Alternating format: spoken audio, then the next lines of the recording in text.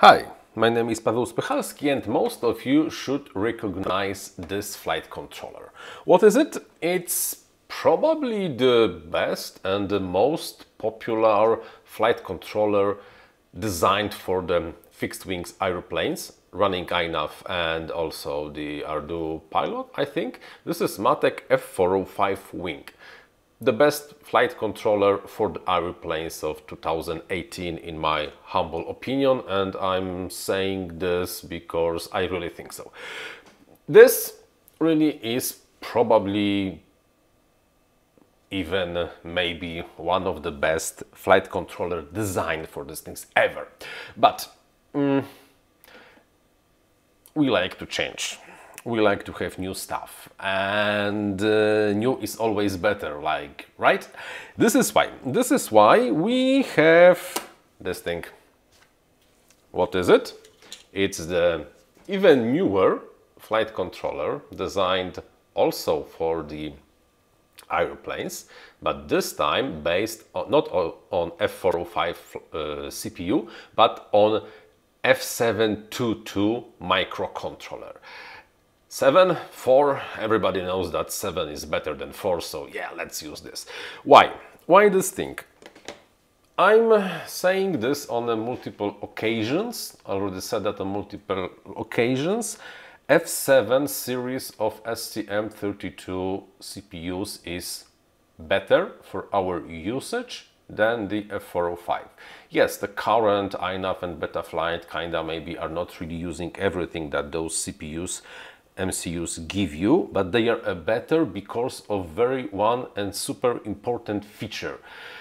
It's not the speed, it's not the clock, it's not the number of ports and stuff like that. It is the much more superior I/O subsystem, because every single serial port on the F7 series has built-in inverters. So you can connect S-Bus, you can connect the smart port telemetry, anything to really to any serial port you want.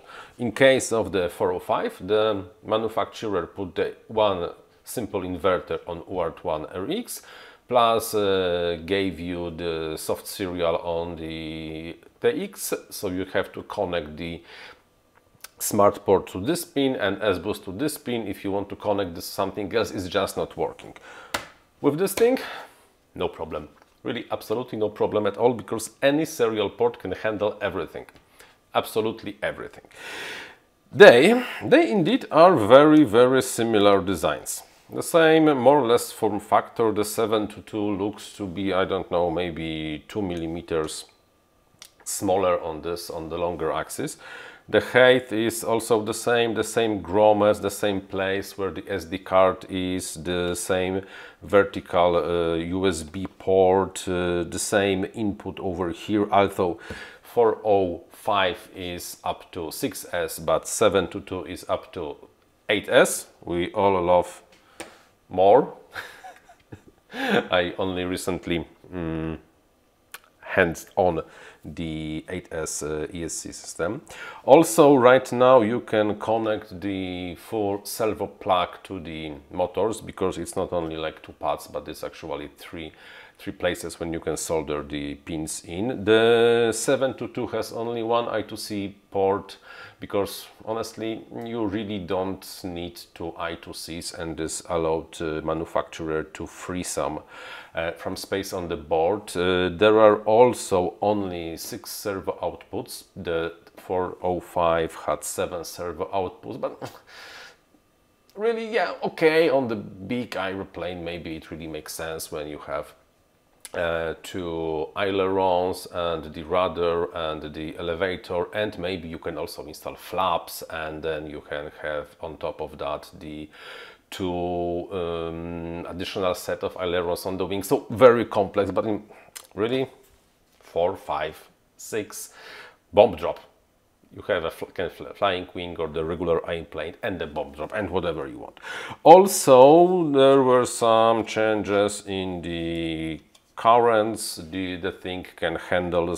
Luckily the 5 volt is still 2 amps and 2 amps on 9 volts and stuff like that. So more or less this is the same design, the evolution of the same design, only instead of 405. Yes, I know in INAV 405 can handle 8 kHz, but 722 can handle only 4 kHz, but this is because of optimization. And do you really need 8 kHz mode on the aeroplane? And this is only aeroplane flight controller, so it doesn't really make sense. I'm very eager to put 722-WING on my new build. I'm currently doing this relatively big 1.2 meter flying wing.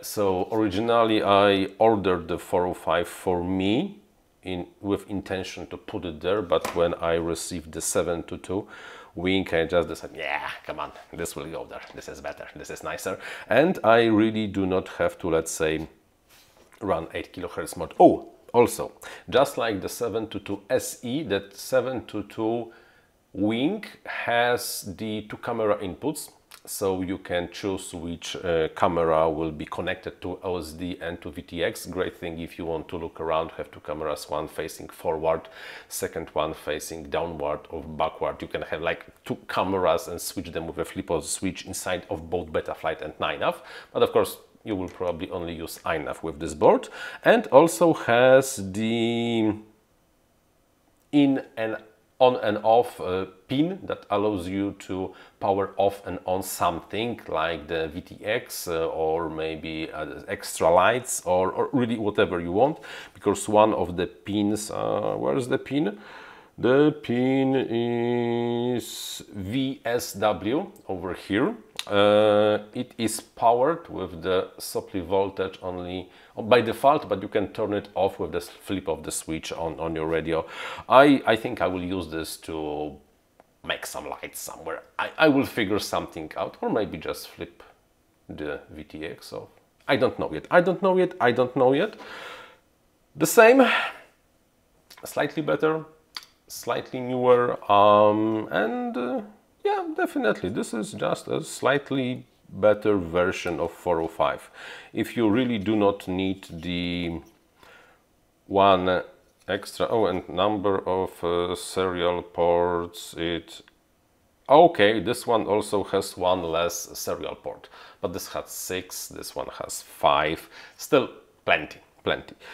If you do not need 6 serial ports and 7 servo outputs, then probably this is better, because this has the same but in a slightly better form factor, and with those new features of choosing the camera and powering something on and off. This is really nice. I'm looking forward to put this on my flying wing, but first I really have to finish painting, laminating, because what I got is just some cut styrofoam, and now I have to do everything, and it's taking so much time. Anyhow, thanks for watching. Until the next one. Bye.